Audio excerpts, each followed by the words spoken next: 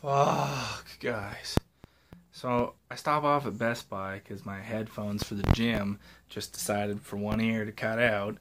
And I stop in there. I'm trying to figure out which headphones I want. I'm looking at Beats Dre 2, the wireless one. Then I remember Jaybirds are supposed to be good. So I go look at Jaybirds. They're $10 less, not on sale. They look alright. Look up the reviews on it. Jaybird wins by a smidge. And then I go look at gaming headsets, because now I'm doing this YouTube thing, and I'm not sure if I should get like an all-purpose one. They're like $300.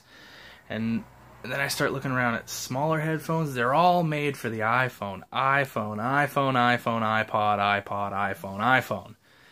The ones that are made for Android, they got the Bose ones that are sports. Those are pretty good, but they're $150. I don't think I wanted to spend that. If I want to spend the upper echelon, it's going to be Beats. There's one in the display. I go get it. What is it? The wired one, not the wireless one.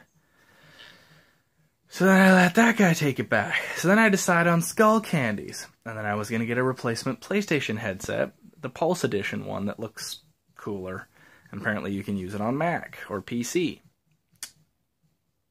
And then I have those up at the front. I'm reading the Skull Candies. They're for iPod and iPhone. So then I bring those back, because I want to be able to use the mic control. And then I'm standing there looking at the headsets, and I just decided, you know what? Fuck this. I'm not buying anything. If I need something, I'll order it online. When I go to the gym, guess I'm listening to the gym music. Like, for fuck's sakes. Maybe I'll stop off at the mall or something. But yeah, that's just my little rant. An hour in Best Buy, making indecisive things. It's like, for fuck's sakes. I'm just fucking walking to the store going, I don't know what to do. Whoops.